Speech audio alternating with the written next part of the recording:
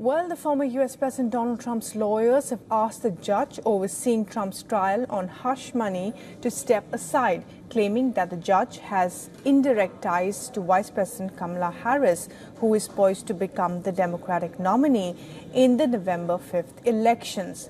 Now, in a court filing dated July 31st, which was made public on August 1st, Trump's lawyers said that the consulting firm Authentic, where Judge Yuan Merchant's daughter works, has ties with Harris's 2020 presidential campaign. Listen in. You have a judge who's highly conflicted. You know what the confliction is. Nobody wants to write about it, and I'm not allowed to talk about it. If I do, he said, I get put in jail.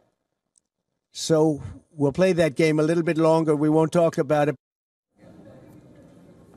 Merchant rejected a similar recusal request by Trump's on April 15 before the jury selection, and a request in 2023 after an ethics panel found that his daughter's work did not pose questions about his impartiality.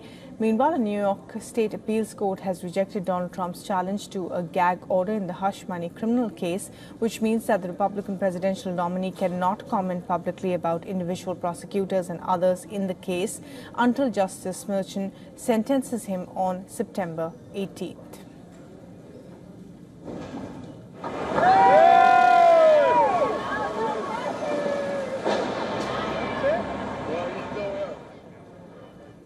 For all the latest news, download the WION app and subscribe to our YouTube channel.